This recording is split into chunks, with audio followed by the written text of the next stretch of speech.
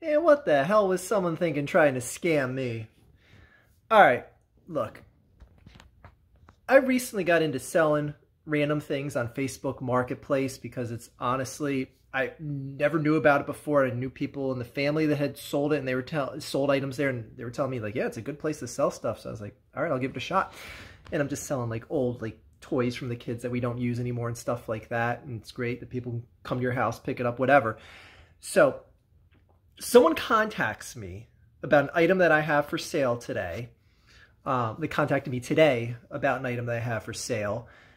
And it's much the typical thing of like, hey, I want this item. And I'm like, okay, you can come get it. And I'll put a screen cap here of how the conversation started.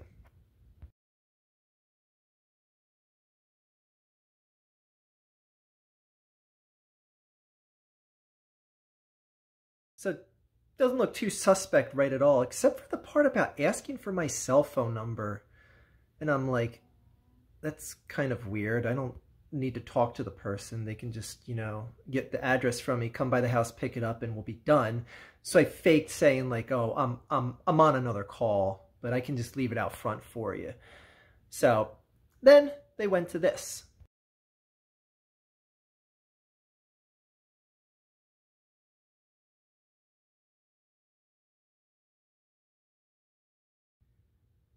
Okay. Now, I gave them my cell phone number only because that's something that I've done before. If someone wanted to say, hey, I want to call you before I come over just to make sure the item's still there. Because sometimes I'll be like, a couple other people are interested in the item. If they're coming to get it and they get it before you, sorry. So sometimes people want to know. So just giving out my number over Facebook Marketplace isn't, a trade secret or something. And whatever someone does with my cell phone number, it's not the end of the world. If I have to get a new one, it's no big deal. But then they said, I'm going to send you a Google verification code to prove that I'm not a fake account. And right away I'm going like, oh, hold on a second. What do you mean you need a Google verification code? So they text, they get the Google verification code generator to send me a code. And even when you get that code from Google, it says don't share this code with anyone. It has nothing to do with proving that you're a fake account. But it just goes to show that it's something so easy to do. And what people don't know, and let me put up a little screen cap here real quick.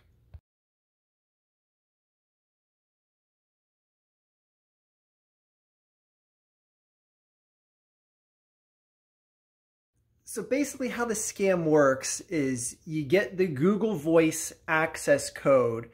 Someone backdoors the system by accessing your phone number by going through a computer. They don't need your cell phone or anything like that.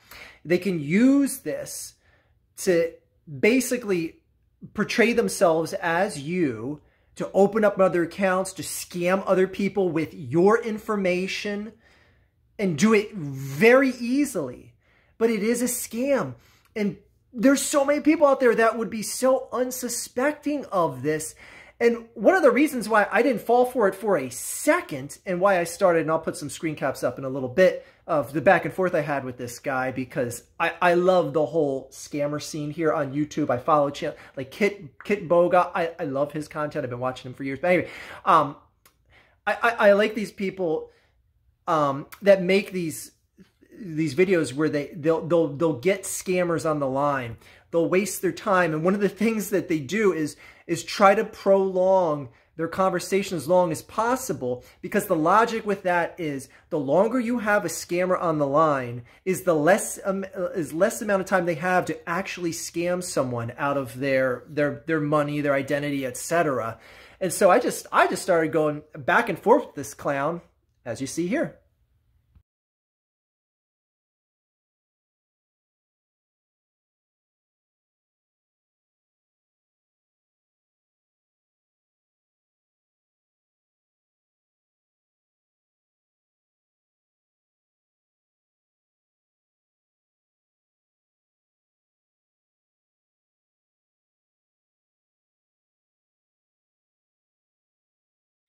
Okay, I didn't exactly waste all day talking to the clown, but you know, I wasted 30 minutes of his day. But anyways, I had bigger things to do today than talk to some schmuck trying to get my Google Voice code out of me.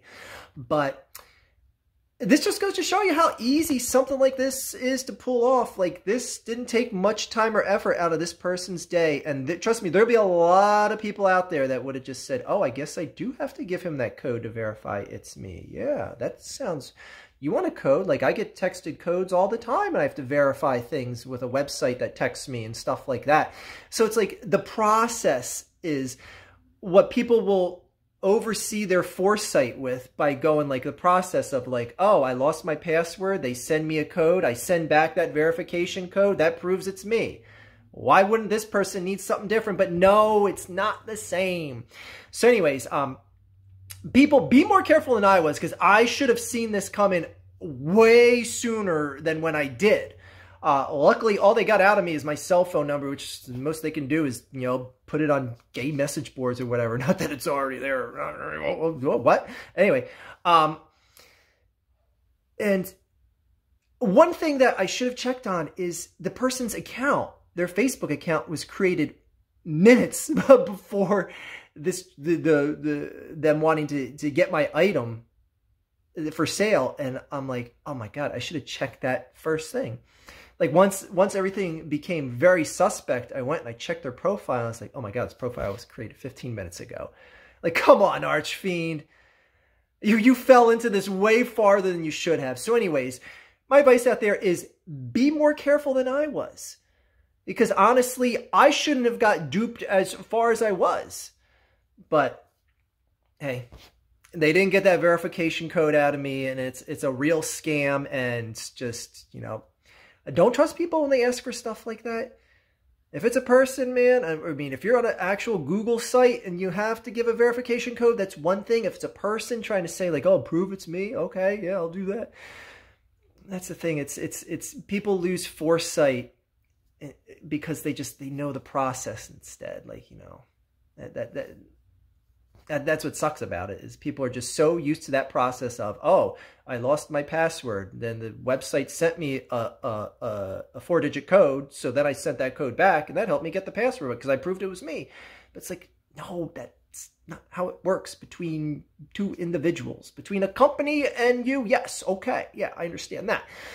But anyways, it was fascinating to be part of the scammer scene here. Man. Part of the community that I love to watch here on YouTube. Wow. And I actually got a scam attempt done on me. Wow. It's pretty cool. Anyway, but just be careful, because it's scary how easy this was.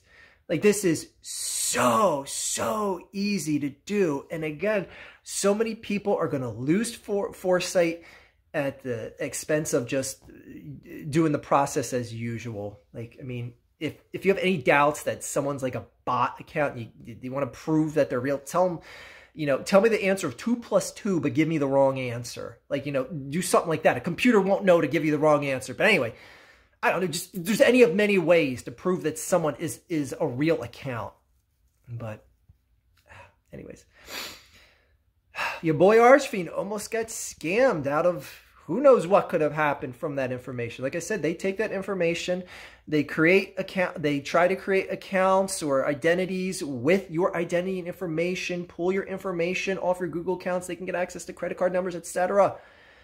And it's not that hard to do. Man, that is an easy scam. It's just scary. And I'm just trying to raise awareness of this because it happened to me. It just happened to me. And I want people to know and see how easy that actually is to pull off. And it's, again, it was scary to see that it almost happened to me.